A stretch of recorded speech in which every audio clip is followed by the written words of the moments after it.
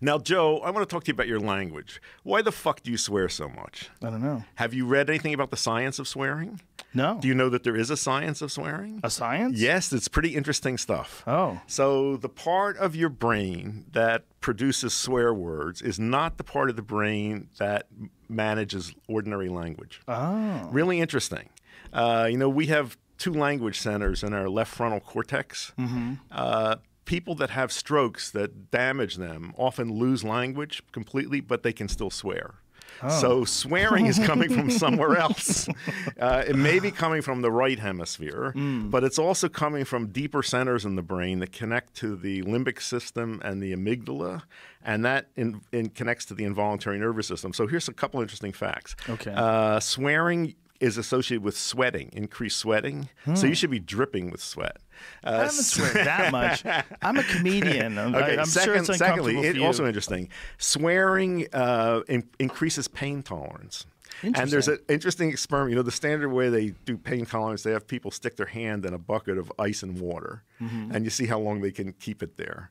The people who say, fuck, shit, can keep it there much longer than people who are not allowed to swear. What about noises? What if they just go, No, it was swearing specifically. So they've tried noises and swearing? Yeah, and so it swearing may one? be, when you, if you're hammering a nail and hit your thumb, Yeah. you use one of those words, that's a good strategy. That's interesting because I almost always do that. If I hurt something, especially a finger, like I slammed a finger in a car door the other day and I went, motherfucker. So that's what that is? But and it's interesting. It's coming, there's a different part of the brain that manages that. It has different emotional content. Yeah, it flavors language. Yes. I like them. I'm a big fan of the swears. I'll leave you some papers about the science of swearing. It's interesting. Yeah, it's very interesting. Now, what would happen if they were no longer taboo? Would the same They'd lose areas, their power. I think they'd lose their power. Yeah. Right. The same areas of the brain wouldn't. No. Like, I remember there was an episode of, I don't remember what television show, but it was on CBS. Yeah. And they had a line at the end of the show, and essentially they were saying shit happens. And it was a big deal. I'll bet. It was a big deal that they wanted to be able to say shit happens. And apparently they pulled this off and they got it through, and it was like a 10 p.m. show, so it was okay. And it was 11 o'clock by the time they said shit. And I remember thinking, like, wow, what a strange sort of, like, how many people were involved in this sort of dance?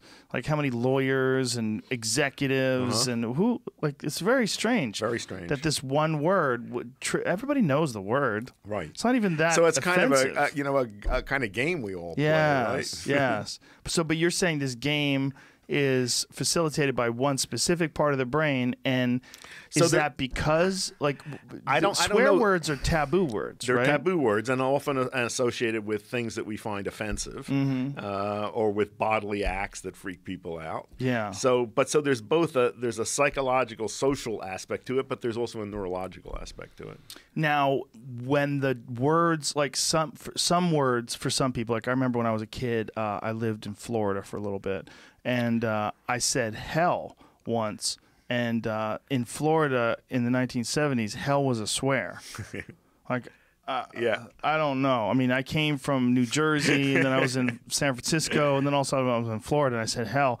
And they're like, don't swear like that in this class. I was like, swear? What the fuck are you people talking about? Like, it didn't make any sense to me. And then I was like, you guys have different swears. Yeah. Now, if you had a word that was not taboo to you, would that same area of your brain be? I don't know. There has not been a lot of research. It hasn't been taken seriously, but that's all interesting questions that should be studied. Because if you're a really super conservative person, there's a lot of words that are off the table. Yeah. But if you are a far more, just loose with your language, you could shit this and this, God damn it. That would be nothing. Like, God damn it would be just like, shucks. Yes. Yeah. Yeah. But to someone, God damn it would be like a really big deal. Yeah, really big deal.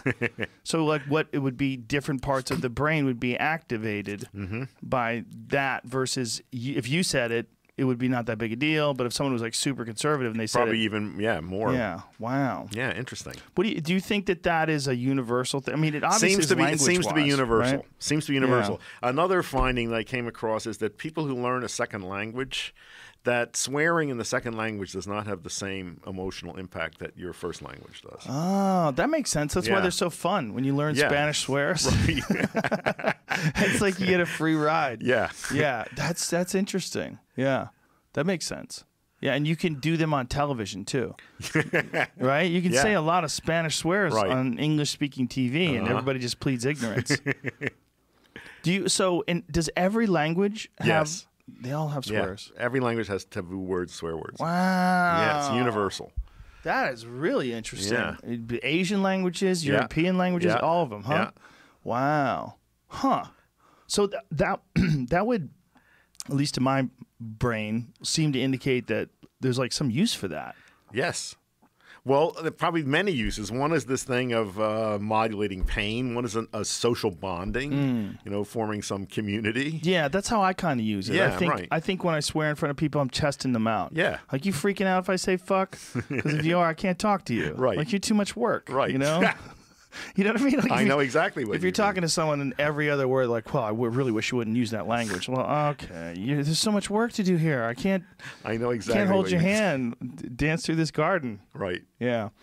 It's to me also, like, I hang around with a lot of people that swear a lot because I hang around with professional comedians and fighters, and there's a lot of swashbuckling, freewheeling type of individuals involved in those pursuits. And